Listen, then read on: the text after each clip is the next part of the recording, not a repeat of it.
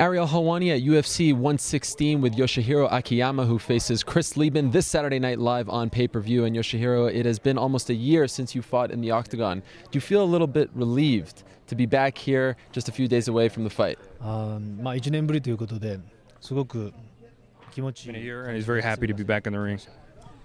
There were reports, obviously, that you were very depressed. That was the term that was used over the fact that Wanderlei Silva had to pull out of his fight. Was that true? And can you explain some of the emotions that went through your body in terms of maybe not deciding to take this fight?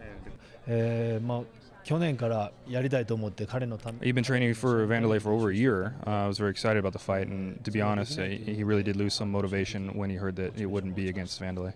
Have you regained that motivation now that we're a few days away now from the fight? Yes. Chris Lieben said that he took exception with the fact that you felt as though he wasn't a worthy enough opponent. Can you maybe explain why you said that? バンダレーとやるつもりでいてたので、 I mean, originally he was wanting to go against someone like Wanderlei. It was a very reputable, high-ranking fighter. When he found out that Chris, who he doesn't consider as good as Wanderlei, was going to step in, he thought that would be a reason for, or should be a reason for not fighting, because he wants to fight against the best. Okay. Final question. I just have to ask about this watch over here. Can you tell me about this? Because this is one of the flyest watches I've ever seen in my life.